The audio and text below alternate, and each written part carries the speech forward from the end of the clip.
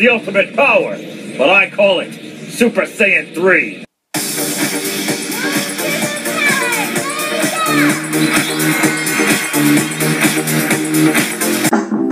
Because I'm happy, clap along if you feel like a room without a roof. Because it's stuff like this that makes it all worthwhile. So count them, two legendary animes are returning. Sailormoon and Dragon Ball Z. Greetings, it is I, Draconos2008. But of course you've already known that if you've seen my icon. Anyway, let's start off with Sailormoon, the anime classic that started it all. And believe it or not, was the very first anime that I've ever seen. Now, it will be English dubbed, all of the episodes redubbed by Viz Media.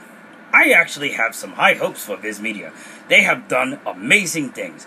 They have done Bleach, they have done Naruto Shippuden, and Inuyasha. Need I say more? Really great dubbing company. So, what fans are asking is, well, will Sailor Moon have the original actors? Possibly not. But this isn't a bad thing. I have some high hopes for Viz, and I know they're gonna do a good job. And I am definitely gonna buy the DVDs when it comes out.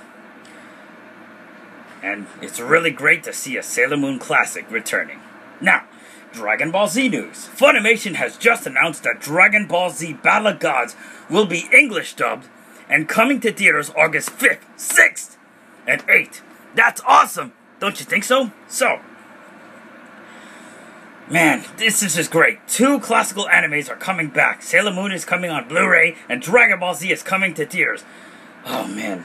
This just exciting, man. I mean, it's so exciting. I'm actually happy. Wow. I actually have nothing to rant on. This is the best news I've ever heard. Sailor Moon and Dragon Ball Z are returning.